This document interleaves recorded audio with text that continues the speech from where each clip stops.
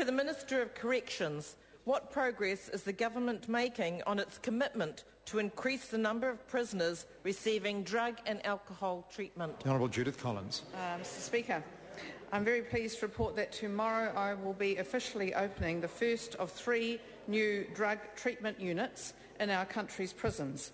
The new unit at Otago Corrections Facility shows that we are delivering on our promise to double the number of prisoners receiving drug and alcohol treatment from 500 to 1,000. 2 further units at Whanganui and Auckland prisons will be completed by 2011. They will bring the number of drug treatment units up to 9. Very good. Sandra Goudie.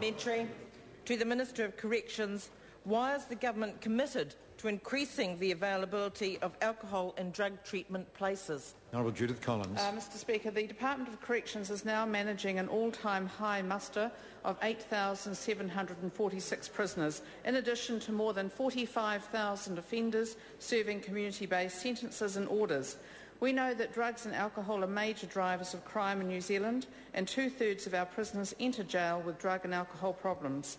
Breaking the cycle of drugs and alcohol offending is crucial if we want to reduce the number of people behind bars. Question number 12, Dr Kennedy.